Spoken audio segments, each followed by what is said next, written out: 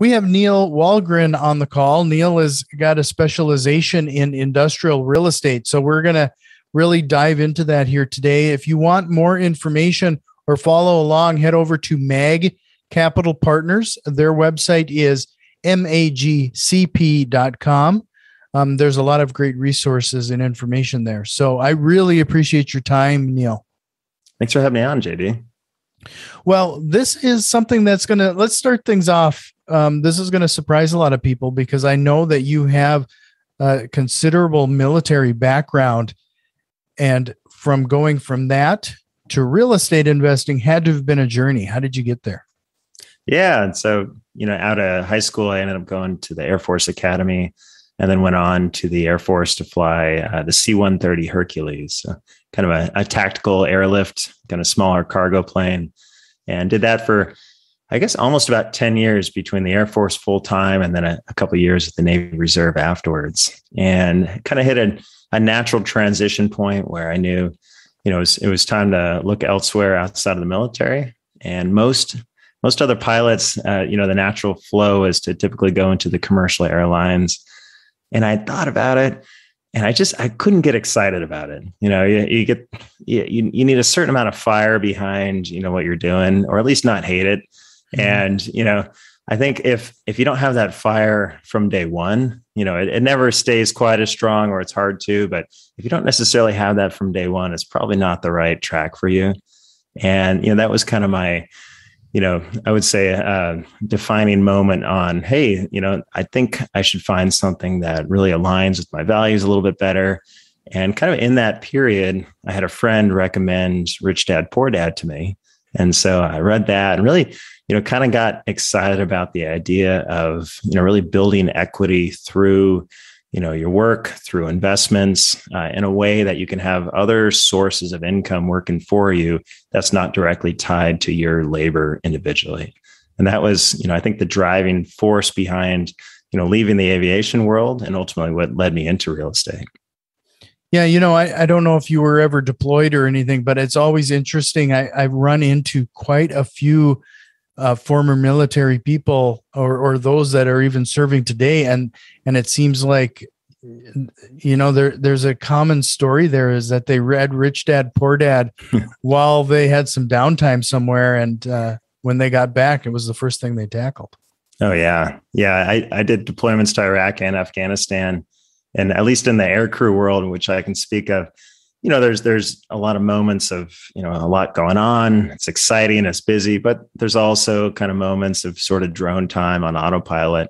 And, you get with a crew and you share what your interests are, you share what you're reading. And that was actually somewhere around 24,000 feet.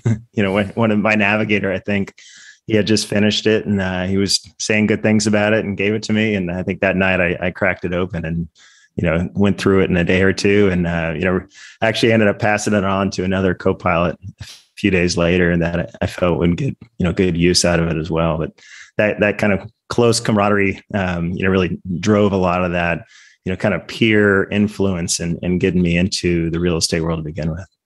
Yeah, that's always interesting, isn't it? How that book gets passed around so quickly to so many people. And then it's also great to be around a lot of like-minded individuals, especially when you're starting off like that. I'm sure that it spurred quite a bit of conversation. Oh, a huge amount. And, you meet people that are just researching, that early stage, and you meet people that have, maybe bought, one or two investment homes or have done, passive investments. And then, there's always one kind of granddaddy in the mix or, grandmother who's, really done it a whole bunch. And they're the, ultimately the gold standard for, going to when you have questions. And, we had someone like that in our pilot group. And it was really interesting. And, a number of those guys specifically left the aviation world as well to pursue real estate full time. Sure. So, when you got back and you started doing real estate investing, did you start where everybody else does with a single family home? Are you jumping into rental properties, or did you jump right into your niche, the industrial real estate?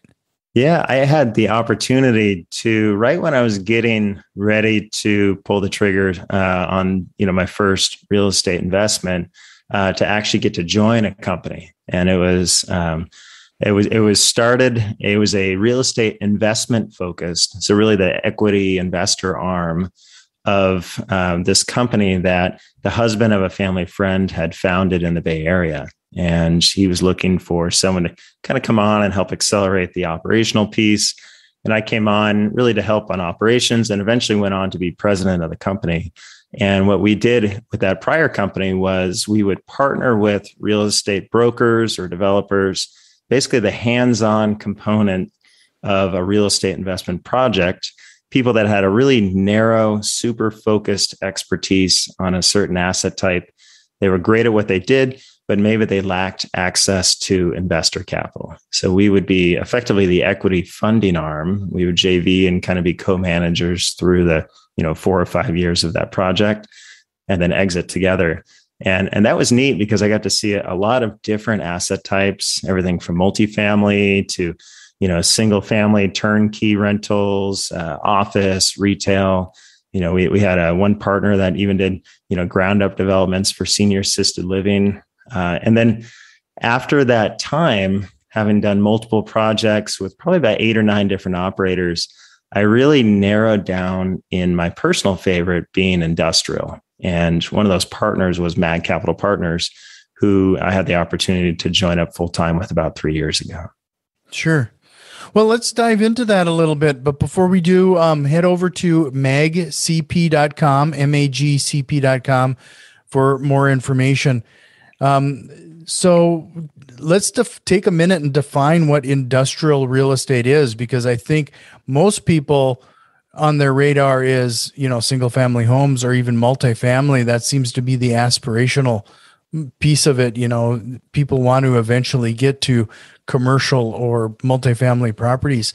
So can we define what you're talking about when we're dealing with industrial property? Yeah, absolutely. So, many people have never even stepped foot in an industrial building. It's quite common for folks to live, their entire lives without actually being in an industrial warehouse. And so it's important to kind of know what the different types are. So that the subcategory that we focus on largely is manufacturing. And that's going to be, really, I think everything from assembly lines to production to, the labor that goes into taking some level of either raw materials or, intermediate parts and assembling them, creating them, machining, welding, turning, liquid injection molding, whatever the product is, food production, whatever it may be, and have a either finished good or intermediate good that they go on to sell to the consumer or a, next step equipment manufacturer who might assemble a bunch of different parts. And so that's the manufacturing side. Then you also have warehouse industrial. And warehouse typically in its pure form is going to be shipping and receiving, really a place not where things are made, but a place where things are moved and stored and ultimately part of this logistical network of getting things efficiently from point A to point B. And then the third type of industrial is what they call flex industrial. And that's going to actually be much more similar fundamentally to either multi-tenant retail, like a strip mall, or even a multi-tenant office building. And think long, effectively long buildings with multiple segmented small warehouse space, usually smaller credit, mom and pop type of tenants in there, lawn care companies, tire companies, maybe independent machine shop or whatnot. Those will be in that flex industrial space. And then ultimately the last one is going to be specialty. And specialty, that can range the entire gamut. But, one example that might be like a biotech firm or, some sort of a, specialty building that needs, cold storage rooms and, particulate controlled air quality, all these special provisions for their manufacturing that's going to require a much higher price per square foot real estate. Sure. So how does this work then? When you're talking about a lot of infrastructure there, are you essentially building or buying the buildings and leasing to those companies, and then how do you suit it out to meet their specific needs? Yeah, that's a great question. So that, there is the range of, full ground up development or lease up opportunities. Our niche as an investment firm, we buy almost exclusively through sale-leaseback. So we are buying from owner occupants. So imagine a manufacturing firm, let's say they're making some sort of car parts. They operate within that industrial building and they also own the real estate. And what will happen is they will sell us the real estate and simultaneously turn around and sign a long-term triple net lease, typically 20 years in term. So operationally, nothing changes. They stay in the building, they keep operating, but on paper, they go from the owner to a tenant position, and they can treat that transaction as a form of refinancing, as a way to move capital. So they are effectively pulling the capital out of that, relatively illiquid asset and typically redeploying that capital into other parts of the business. They might be paying down, a corporate line of credit that's due. They might be reinvesting in capital improvements, new manufacturing lines, new square footage, whatever it might be that they feel they can use those funds in a more efficient use. So they're essentially getting out of the property management business and focusing on what they do best. 100%. Yeah. And it tends to be quite often tied with either a merger or acquisition. So imagine you run this auto parts manufacturing company. You've grown it year over year. It's caught the eye of a larger private equity backer, and they make you an offer you can't refuse. They are going to buy your company and all its assets. And so that PE firm might take a mix of equity, and they will take on some acquisition debt to buy your company. And maybe they're laser focused on the operational component of your company, less interested in the real estate that company owns. So what they might do is sale lease back that building. And now effectively they've trimmed down, they've reduced the total acquisition cost of that purchase and really narrowed it down just to the operational component, which they're most interested in. Sure. So, you mentioned this lease back option. How do you find these companies in order to do this, or do they seek you out?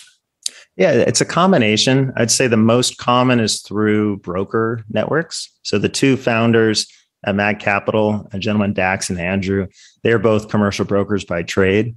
And it's a kind of a very small subset of national level commercial real estate brokers that have the experience and expertise to execute a sale leaseback. It's a much more nuanced transaction because you're not only negotiating price of the building, but simultaneously you're negotiating the terms of the lease. And there's a lot of ebb and flow between those two, negotiations that are happening that are exactly tied with each other in order to hit, outcome that, makes sense for both the seller and the buyer there. So that's one channel. And then the other channel is through actually private equity relationships. So sometimes, if we've done a sale leaseback with a private equity firm, when they make their next acquisition, they know we're an experienced partner for an SLB, and they often will go to us again and say, "We just bought this new company.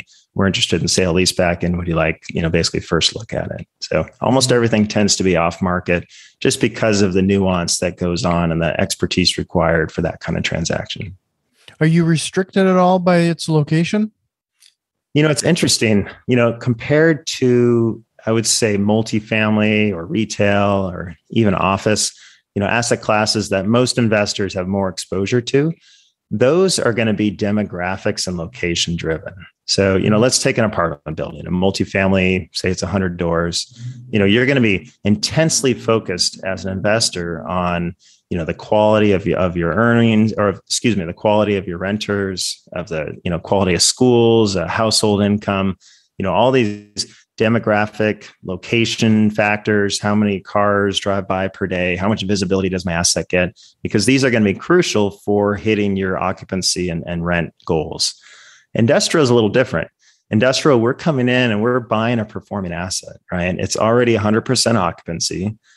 Typically that lease we put in place, long-term lease. So we're not really worried about, releasing events or renewals.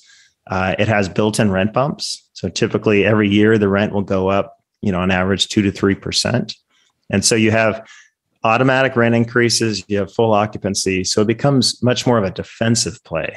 And in that case, much more important than the demographics and the location is the credit of your tenant. And that's really where the primary risk is. So if that tenant credit stays strong, if they can remain viable to pay their rent obligations, the deal goes perfect, right? And it cash flows well, it's super dependable. And that's what we do a lot of homework and due diligence up front to ensure. So really that credit piece allows you can be a little secondary or even, say 10 miles outside the edge of town if it's coupled with the right strength of credit for your tenant there.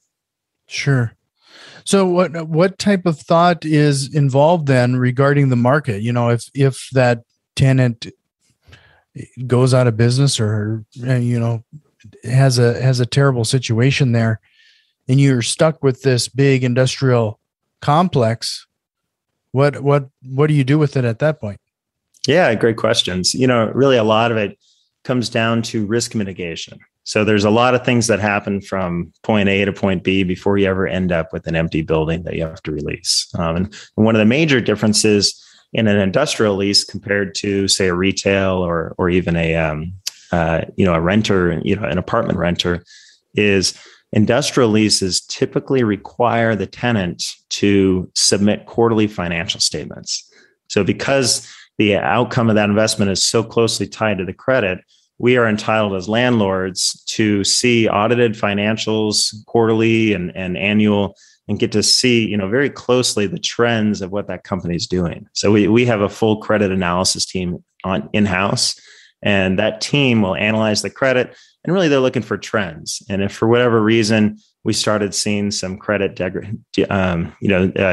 degrading credit situation, that would allow us early on to start a conversation, to look at options. Do we want to sell this asset early? If we start seeing this credit going downhill, do we want to renegotiate the rent? Do we want to look at factors on, hey, how do we mitigate this decline? And how do we make sure that they continue to be able to pay their rent? But let's say you go one step further, right? All your analysis didn't quite, do what it was supposed to. Let's say they go and file Chapter 11. In many cases, these companies, these tenant companies are large enough. Most of them are, do $100 million a year in revenue. So many will have multiple locations. And that's why the site level financial performance is so critical. And so we only buy what we call mission critical real estate. So typically where the headquarters are or where the core manufacturing product is made. And we make sure they're profit centers. So even in that scenario, if a company says, hey, we're going under Chapter 11, we need to really look at what parts of our company are making money, what's losing money. As long as you own the title to a piece of real estate that has, a profit center for that company, your lease is probably going to stay intact. And so even if they shed some money losing areas, if you've done your homework up front, hey, this part of the company is critical to its future. And so that's one additional level of security. And let's say everything falls apart, the company, there's no way out, full insolvency.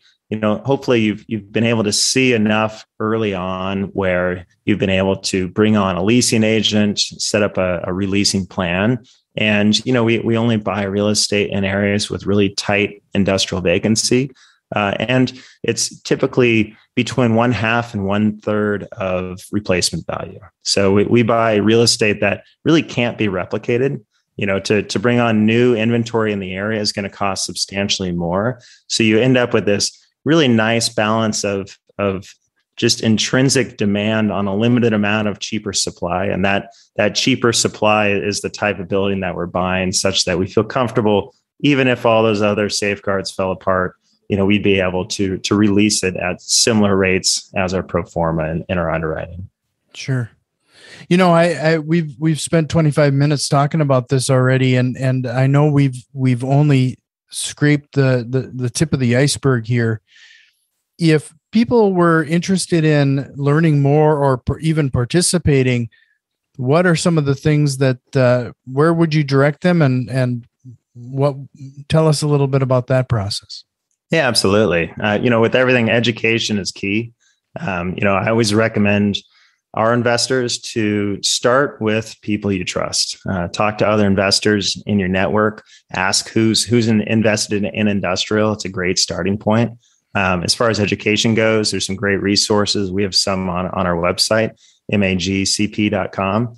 And then, really, once you get through, some general education, connect with a sponsor you like, whether it's us or someone else in the field. Talk through, look at their track record, see what they've done in the past, see how closely their exits have been to the projections. And, ultimately, once you understand the model, if you like it, start small, put a minimum investment in with a group, see if they do what they say they're going to, and then build a relationship from there. Right. No, that's some great tips there. I really appreciate your time here today. This is a new topic, and I suspect we could spend another episode going into some of the weeds on some of this. But before I let you go, what is a question you wished I would have asked you here tonight? Oh man, I would say a fun one is what's your most successful deal, or even what deal gave you the most surprises. But I love. Now I'm going to have to tell you to tell us about both. All right. Yeah. No. We have the time. All right. So should I start with the positive one or the negative one? Let's start. We'll end on a positive note. So let's talk about the negative one. So the one that gave us probably the biggest surprise was shocker, right when COVID kicked off. And I will say that we had a portfolio of about 22 properties going into COVID. 21 of them performed on time, were deemed essential manufacturing companies, were able to stay in operation, pay the rent on time. And actually most of them ended up having a pretty good year in 2020. The one exception we had was a single tenant health club, and they were, unfortunately forced to shut down. Luckily, they were in a pro-business state, Iowa, but they were shut down. They didn't know for how long, and they came to us and they said, "Look, this is kind of unprecedented. We're having this issue, and we ultimately we talked to them. We had been their landlord for a while. They were proactive about it. And they said, we're looking for, at least a 90, if not 180 day, effectively forbearance on paying rent. And it was really an interesting scenario because we didn't have to as landlords, but you really find yourself, do I want to do the right thing in terms of this long-term relationship? This is a 20-year lease we have. We don't plan to own the building quite that long, but even 5 years is a long time. And, ultimately we said, all right, we'll start with 90 days. And right about at the end of the 90 days, I think a little longer, they were allowed to reopen, but they were even nervous about, hey, we don't know if we're going to be able to have the revenue to cover rent. But they made really a payment in good faith.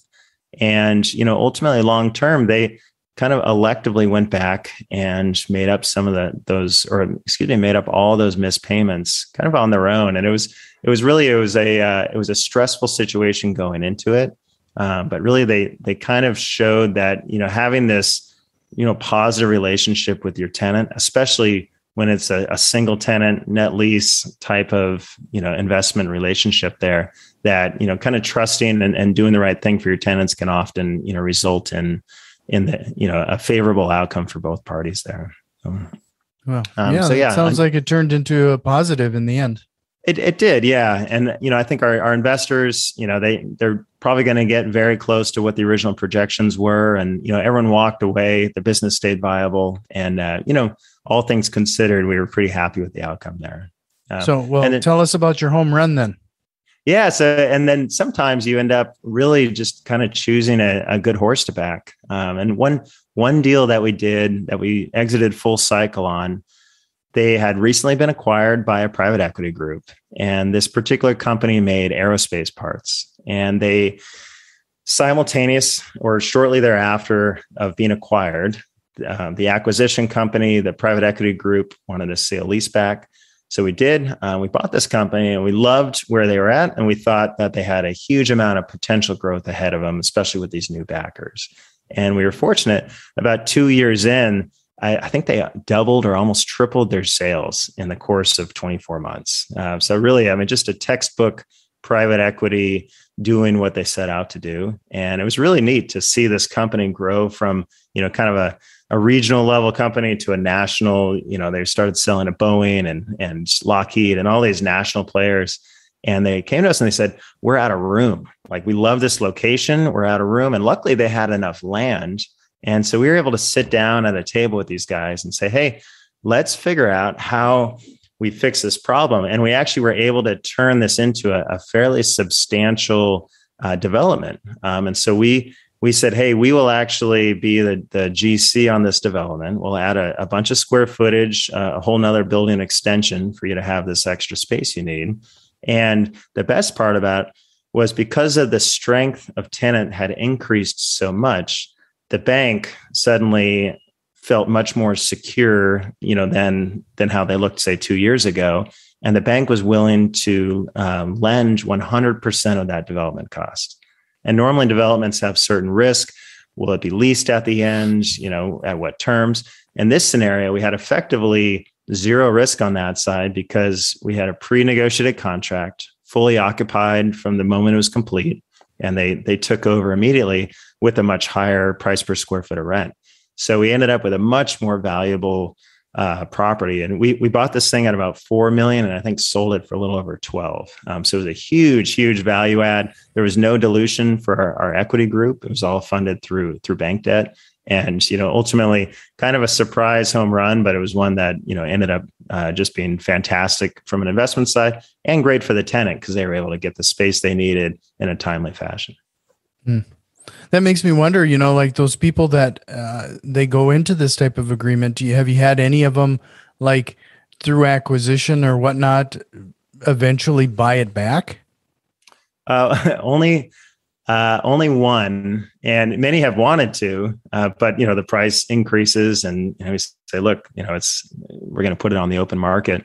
But we have had one or two, savvy sellers that add a buyback option at a kind of pre-negotiated price. And on those, we're usually crossing our fingers, hoping they don't execute that, just because the industrial space has appreciated pretty nicely over the last couple of years. But, in all those scenarios, effectively gave them the right to buy it back at a below market price. We still made money in a way that was predictable, but, sometimes they will work that into the contract. Well, Neil, this has been an education. I really appreciate you being on the show. One last time, head over to magcapitalpartners.com. It's magcp.com for more information and how to connect. But really appreciate you taking the time, and it was a great conversation. Awesome. And thanks for having me on, JD. Had a lot of fun.